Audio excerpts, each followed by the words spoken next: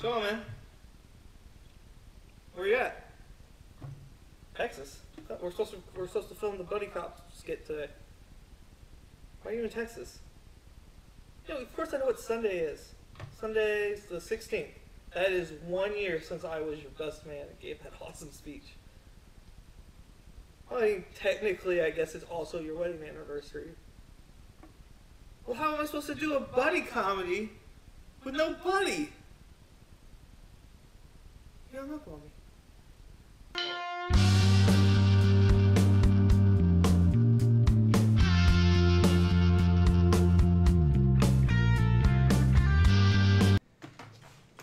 You wanted to see the commissioner?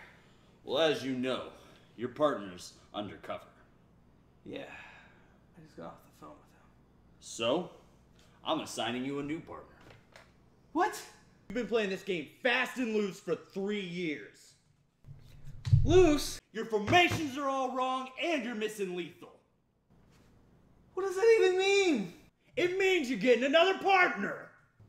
But Captain, I'm a lone wolf. You already have a partner.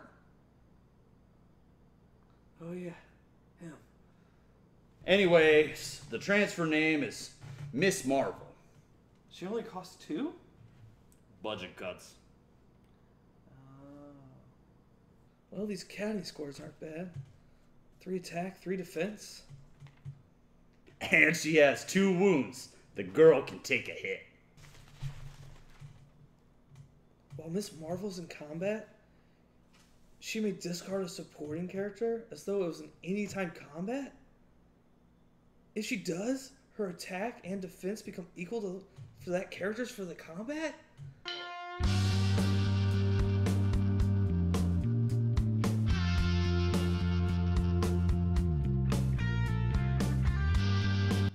Hey guys, it's John. Hope you guys enjoyed the little video we put together to slowly reveal the support character Miss Marvel. If you didn't get a chance to watch it and you just skipped ahead to get an overview of the card, let's do a quick recap of what we covered in the video first. Miss Marvel's a 2 cost. She's a 3/3, 2 wounds, which is pretty decent stats. Her ability is when Miss Marvel is in combat, you may discard a supporting character as though it were an anytime combat plot twist. If you do, her base attack and defense become equal to that character's this combat. So that's pretty cool ability. Like, when I first got the Miss Marvel card, I decided to go ahead and like go back and look her up and make sure like how she started and stuff like that. And it's pretty neat because like the first, I'm guessing like, I think it was like 3 people she saved. She like took on the identity of the original Miss Marvel, like in her classic outfit. And so like that ability is like super flavorful that like when she's going out there to fight, she's becoming another character.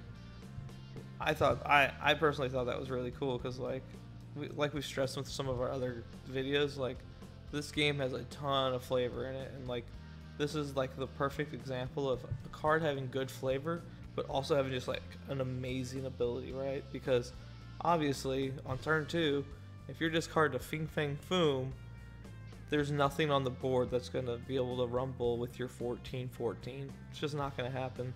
Other cards worth noting to discard to her are Thanos support character, Adam Warlock support character, Deadpool's actually kind of cool. You only get, I think it's only 1 defense if I remember right. But you can the next turn pay a green and get a free character on the board. So that's pretty cool. Mr. Hyde's really good because he's a 10/10. Just don't discard that Monstro because you're going to become a 0/0 and stun yourself. So now that we're done talking about like who's good to discard to her, let's get more of a payoff for discarding, right? So you've got Deathlock from the Defenders. Just go ahead and pay a green and make him as big as she was. You have Brother Dylan, and you can make your MC as big as whoever you discarded. I thought that'd be really sweet with either an X-Men so that you can like X Factor, or the Dragon so that you can pay a green and re-ready and just like you're getting like just savage attacks there, because that's 3. Like, so for instance, if you discard Fing Fang Foom and then use the Brother Dylan into Dragon combo, you're getting 3 attacks with a 14/14. Other MCs that I think she could go pretty well with would be the Phoenix MC, because if you start getting close to leveling, you can attack, and then her ability isn't once per combat, so you can discard like 3 characters so that you've hit that threshold, so the next character that comes into play is going to level you up. Also, with that being said, with the multiple uses per attack, even the odds is like a 1-for-1 trade for her, because she can swing in, power up, they'll even the odds, and then you can just like power her back up again. I use power up not in the +1/+1 counter sense, but as the changing her stats ability. The final MC that I was thinking, oh, that would be kind of cool to do, is the She-Hulk MC, because you get to search for 2 characters at level 3 with the same team affiliation. So you can go find like your late game 2 Thanos, you can play one and then use the other one to pump her up. The same being said for like Fing Fang Foom, Ghost Rider. Actually, with Ghost Rider being said, if you're discarding for her a bunch of good characters throughout the game, Ghost Rider comes into play and just is probably going to just kill something. So those were like the main like highlight cards that I wanted to cover with you guys. If you guys think of any like sweet interactions with her, let me know down below. And also, let me know what you guys thought about the video. Did you guys enjoy having the fun little skit at the beginning to kind of have fun with the reveal, or would you just want to get right into the meat and potatoes and talk about knocking out her stats and then just talking about the synergies? Thanks a lot. We'll see you next time.